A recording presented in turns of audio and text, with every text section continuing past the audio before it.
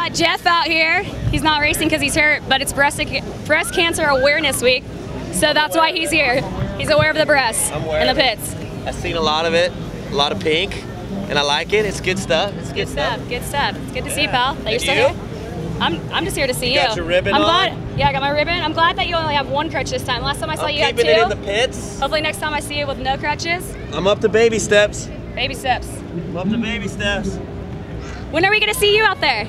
Soon. Actually, that was the thing, you know. I was at Anaheim 1, and I went out to Paul the next day. I was like shooting for Weimer's spot. I thought I had the spark in me again, and instead I found a nice little trip to the hospital with a broken femur, but we're doing good. I'm still working on that spot, so Cowie, I'm here when you guys need me. Don't forget about Jeff. He'll be good. He'll be back out there in no time. So we'll be good, so it's good.